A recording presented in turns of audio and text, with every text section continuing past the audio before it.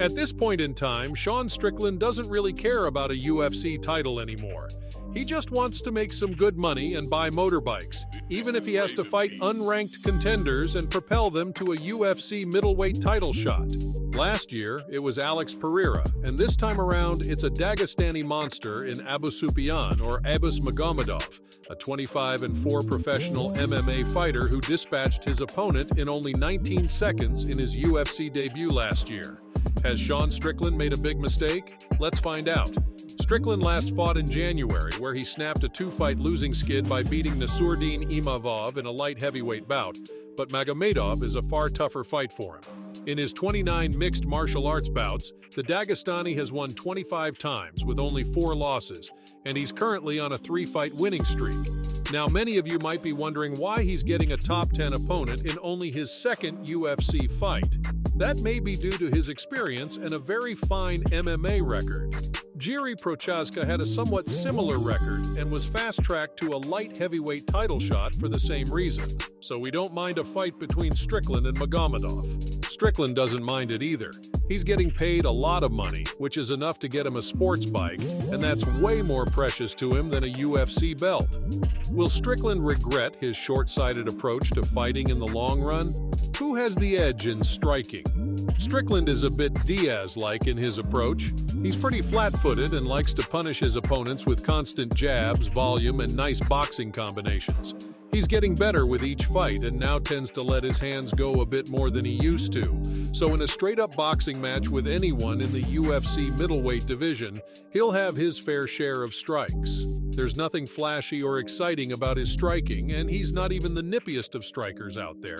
But he fights incredibly well. Statistically, he's above average and lands close to 6 significant strikes per minute on average, but does tend to absorb quite a lot of strikes as well.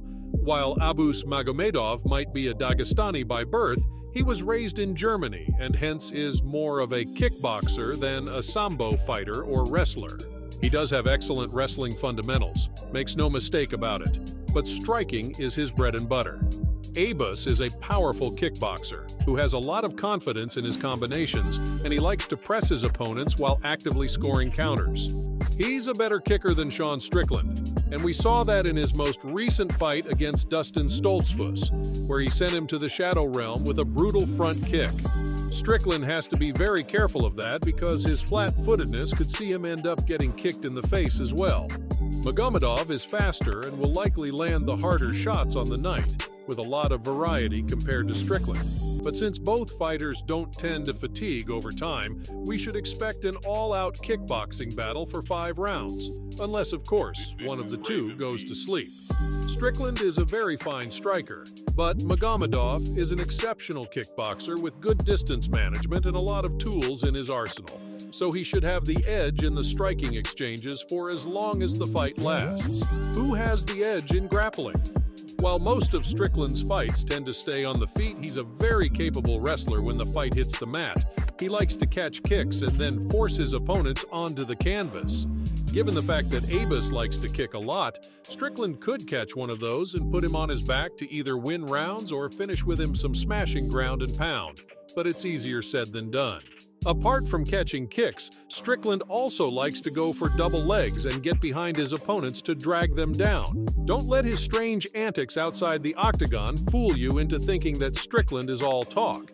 He's a perfect case of a fighter who started young and raked up tons of experience, just like Magomedov, who's solid on the mat.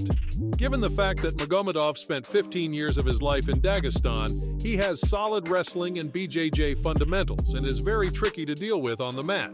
He has solid takedowns and top control, and it's almost impossible to take him down, especially due to his physicality. And he's sharp off his back, so Strickland will have to be very careful when going for takedowns. Magomedov can take his neck with a guillotine in an instant. All in all, Strickland versus Magomedov will be a fun fight between two highly talented contenders. But Magomedov has more tools to win it, so we are backing him to get the job done on the night. More so, the UFC wants him to win too because Israel Adesanya has virtually cleared out the division, and now the promotion needs new blood to break through and challenge the king. So that's how we see the fight playing out. Who are you backing to win the middleweight main event between Sean Strickland and Abus Magomedov at UFC Vegas 76?